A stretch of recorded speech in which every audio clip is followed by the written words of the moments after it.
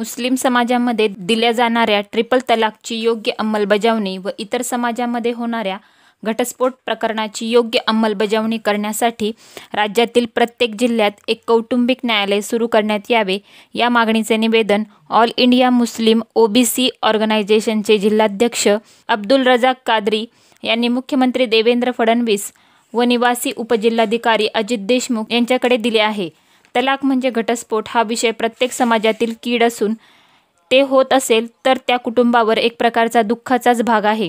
प्रत्येक धर्मातील अन्यायग्रस्त पीडित जनतेला जर न्याय द्यायचा असेल तर कौटुंबिक न्यायालये सुरू करणे व त्याची व्याप्ती वाढवणे ही काळाची गरज आहे. यावेळी कय्यूम बलोल खान, माजी नगरसेवक हारून शेख, मनसूर गांधी, सुकुर शेख, इरफान आलमेलकर, इक्बाल शेख, फेराज जमादार, समीर पठाण, इस्माईल कुरेशी, सरफराज कादरी, इस्माईल शेख, सैफन फनी बंद, रियाज जमादार आदी उपस्थित होते.